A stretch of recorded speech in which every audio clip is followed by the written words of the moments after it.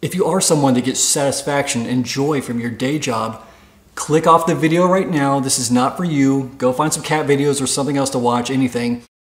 But if you are someone that wants to know a secret that your CEO will probably never admit, keep watching because what I have to say may be of interest. I've worked for several big companies over the years, but had no idea why we had mandatory weekly meetings until recently.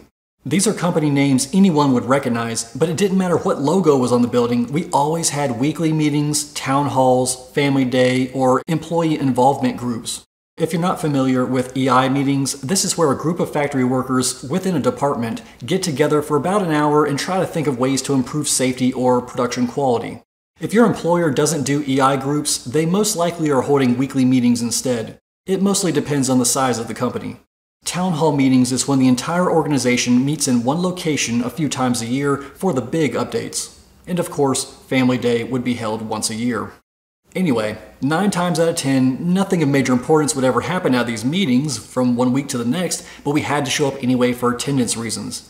And everyone's names would be logged into an Excel spreadsheet, stored online, so the boss would know who was there and who was not. If you have weekly meetings at your job, then you know how pointless these things can be sometimes.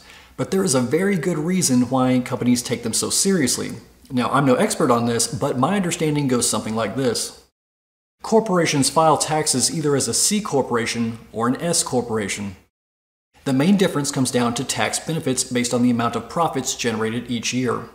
If they are consistently earning over $200,000 a year, then they are most likely a C-Corp.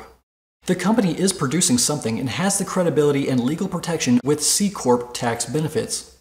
In order to maintain credibility as a legitimate business, not only do they need to produce something of value making a certain amount of revenue, but they also must produce documentation called the meeting minutes in order to keep their C-Corp tax benefits.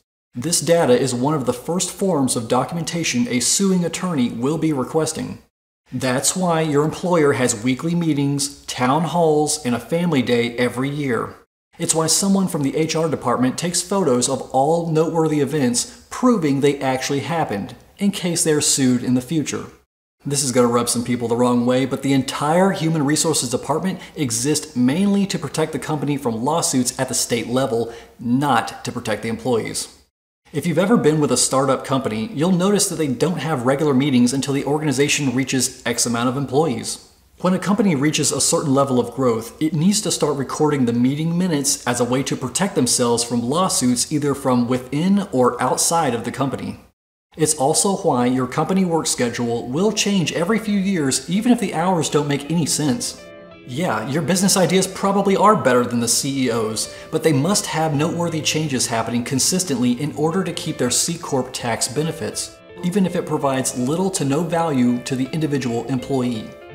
I know this was a random video idea, but I thought it was pretty interesting. I had no idea that that was even a thing until about a week ago. So that's all I've got for you today. Probably gonna have something else coming out later in the week, but until then, thanks for watching. See ya in the next one.